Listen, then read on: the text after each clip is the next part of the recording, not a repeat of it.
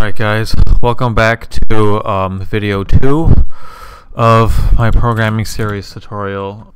I made some changes from last time. If you were paying attention, it shouldn't be too hard to figure out.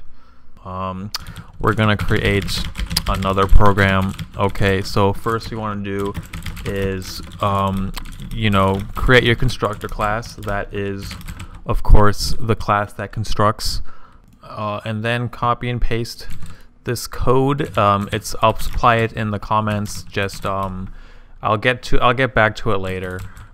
Basically what it does is it makes your program run properly and not like shit. Obviously, any half decent program would know to do this. So I mean, I really don't have to explain it, but yeah, add that, and then we just continue on. You should be almost done by now. If you have any questions, good fucking luck.